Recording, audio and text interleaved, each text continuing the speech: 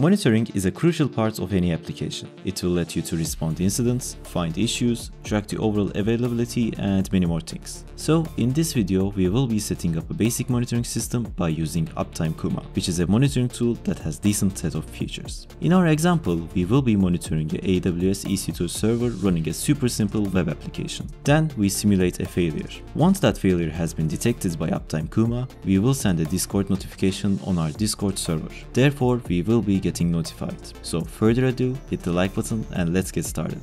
Now, first things first, before we start off, we obviously need a dummy website. To handle it, I will be creating a new EC2 instance. In order to keep things simple, I will be using a set of commands. When our instance starts up, these commands will be run with admin privileges. Then they will perform an update and finally set up an Apache web server. Also, don't worry, these commands will be in the description as well. Now, let's do it. First, we head over to the EC2 section in the AWS console. Then we hit on Launch Instance. After that, we name our instance. In this case, let's name it My Sick Instance, because it will become unhealthy later on. Anyways, we will leave it in Amazon Linux 2 AMI with 64-bit version. Then we make sure that it is a T2 micro instance because we want to stay in the free tier. Next, we choose a key pair. If you don't have any, you can create from here or don't use one, which is not recommended. Moving on, we have the network section. There we create a new security group and make sure that we allow HTTP traffic, because this will become the protocol that we will configure our health checks. Then we leave storage as is and go to the advanced details. We scroll all the way to the bottom and in the user data we paste our commands, just like that. And finally, we launch our instance and wait for it to run. Once it's running, we can check if it is working properly by copying this public URL and simply going to it. Okay, perfect. Now we are ready to set up Uptime Kuma. To do it, we have few options. In this page, we can see that we can either use Docker or non-Docker alternative. Both steps are pretty straightforward. However, to keep things even simpler, I will be using the Docker. Therefore, if you want to follow along, I suggest you to install the Docker first. Anyways, to use Docker, we need to copy this command. Then we start up the Docker. Once we make sure that the Docker desktop is running, we paste this command into our terminal. This command will pull the Uptime Kuma image from the repository and create a container for us, so it may take a bit of time. Once that's done, we fire it up by using the command docker start uptime kuma. Now it is up and running. So we head over to the localhost 3001 and there we go. At this point, we are ready to create an account and proceed with our first monitor. So let's quickly create a demo account, and once we are completed, we should see our dashboard.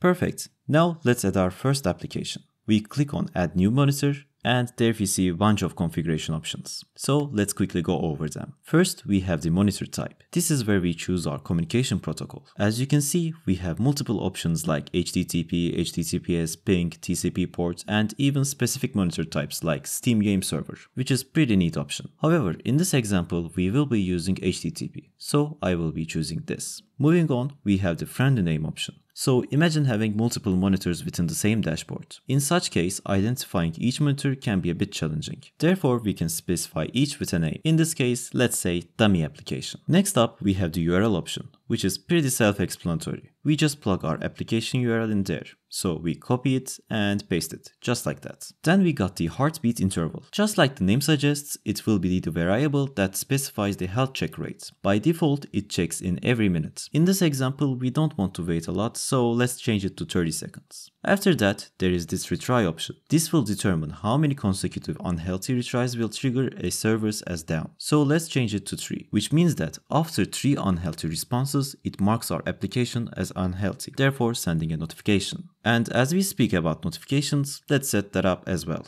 To do it, we look on the top right corner and click on Setup Notification button. There we see the notification type. As you can see, we have a bunch of options, but today we will be using Discord, so I choose that. Then, as usual, we give it a name. So let's call it Discord notification. Next, we have an important part, which is the Discord webhook URL. This is how Uptime Kuma will communicate with the Discord. To obtain an URL, we first need to head over to the Discord. There, we need to create a server. So I hit the plus and follow along with the instructions. Once that's completed, we head over to the server settings and under the integration section, we click on Create Webhook. I'll leave everything as is and copy the webhook URL. After that, I switch back to Uptime Kuma and pass the copied webhook URL. Next, we can name our bot. So I put health bot and as a message, let's say the website is down. Go check it out. We'll leave the rest as is and hit the test button. And as you can see, we got a message in Discord, which means that everything is working properly. So we save it. As for this example goes, we don't need additional configurations such as authentication. So I'll leave these settings as is and save it. Now our monitor has been properly configured. At this point, we are ready to simulate an outage. But before doing that, I want to show you a great feature of Uptime Kuma, and that is creating a simple status page. All we had to do is create a new status page, then give it a name and a slug. So let's say dummy status and dummy. Next up, we can create a group or just add a single monitor. Group is useful when your application has multiple services. Although we have a single one in this case, just add a group so that we can see it, like so. And finally, choose our monitor and save it. Now, whenever we go to this URL, we see our application status, which is pretty neat. Anyways, now let's simulate a failure. First, we go back to our monitor so that we can see what is happening in detail. Then we head over to the AWS and terminate our instance. Now our website is officially down. After that, we just sit and wait for outage to be detected by Uptime Kuma. As you can see, we first see the pending status, which means that the failure is detected and now we are in the retry phase. After 3 retries, it should mark our website as down and send a notification to the Discord. And there we have it. As you can see, it works just like as we expected. And that's it, this is the Uptime Kuma in a nutshell. So I hope you enjoyed it and find it helpful. If that is the case, make sure to hit the like button and subscribe. And until next time, take care.